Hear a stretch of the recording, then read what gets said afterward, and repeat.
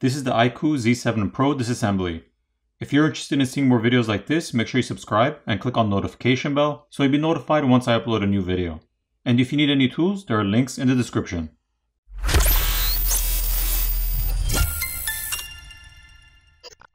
To start off, the SIM tray needs to be removed.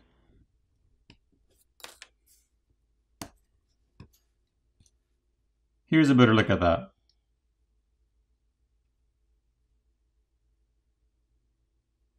Next, heat needs to be applied to the back plate to loosen up the adhesive underneath, and then a pry tool can be used to pry the back plate off.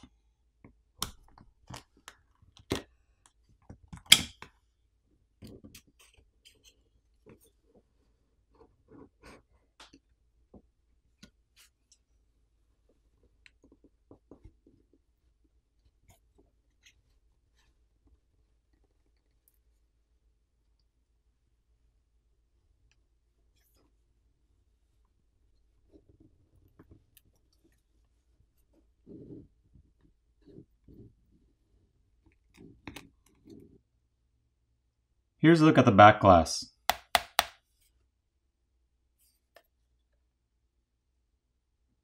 The glass camera lens covers can be replaced by applying heat and gently prying them off, so you won't need to take apart the phone to replace those.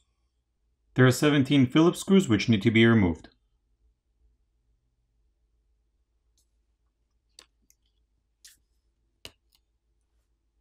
On this top plastic cover, we can see an area of graphite film to help transfer heat, as well as the LED lights for the hour light on the back of the phone. The battery cable can now be disconnected, followed by the rest of the cables.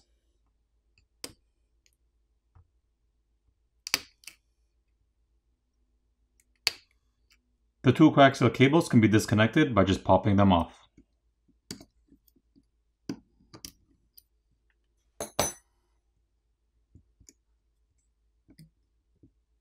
Now, to remove the main board, there's a single Phillips screw holding it down.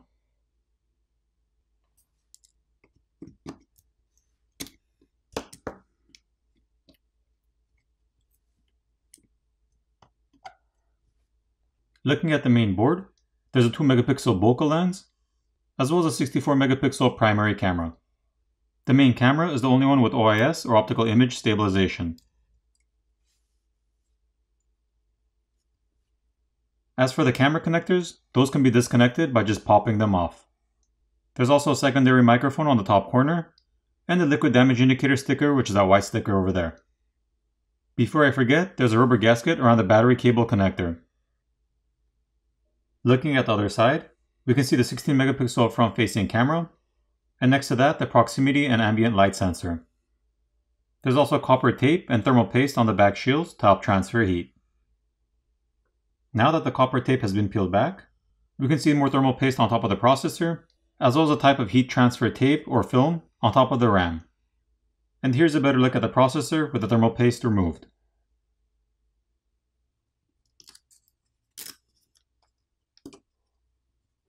There is more graphite film over the speaker assembly and lower portion of the battery to help transfer heat. There's a mesh filter over the speaker opening. And here's a look at the speaker itself.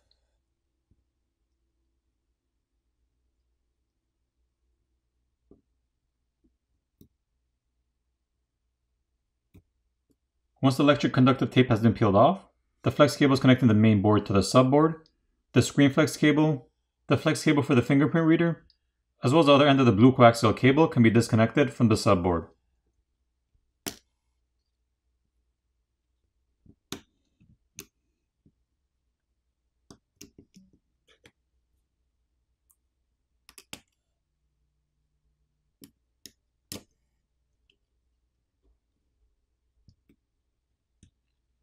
Now there's a single standoff screw which is holding down the subboard that needs to be removed.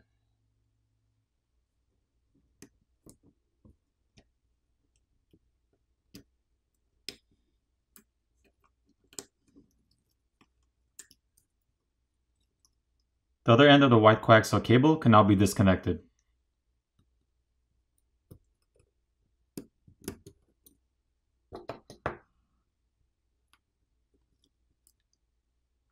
There are rubber gaskets around the connectors, as well as the charger port. The primary microphone is located here, And there's another liquid damage indicator sticker, which is the white sticker. The SIM reader is located on the other side. So if you needed to replace the screen, you have to pry off the back plate or back glass. Remove the screws on the bottom speaker assembly and the speaker assembly itself. Disconnect the flex cables and remove the subboard, giving you access to the screen cable. You'd remove the red rubber gasket. Heat up the front of the phone where the screen is to loosen up the adhesive underneath. Pry the old screen off. Apply new adhesive. Reapply the new screen, making sure you run the flex cable back to the opening in the mid frame, and reassemble the phone. Both the vibrator motor and fingerprint sensor are held down with some adhesive, so if you need to replace either of those, you could just apply some heat and gently pry them off. There is also a rubber gasket and mesh filter over the speaker opening on the frame, as well as the microphone openings on the top and bottom. And if you're ever worried about puncturing the microphone filter or damaging the microphone itself, both on the top or bottom, on this phone you don't need to worry since both the filter and the microphone are seated above the hole, so if you accidentally inserted the SIM ejector tool in the wrong hole, you wouldn't end up damaging it. Moving on to the battery, there's an adhesive pull pouch provided to help you pry it off.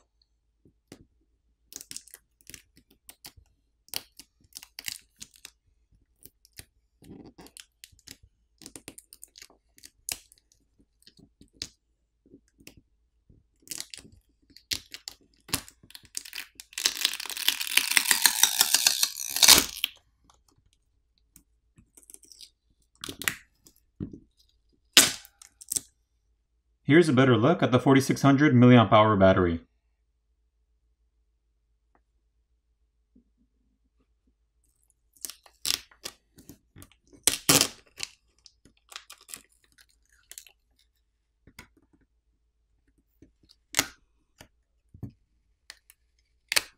Now that the battery has been removed, and the flex cable and heat transfer tape have been peeled off, we have a better look at the large copper vapor chamber which runs underneath the battery and the motherboard.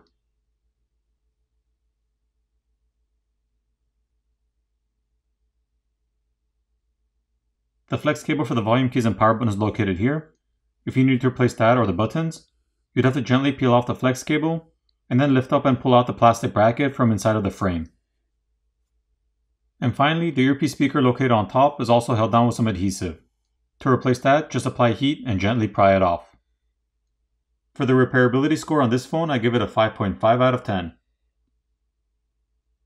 Now it's time to put it back together.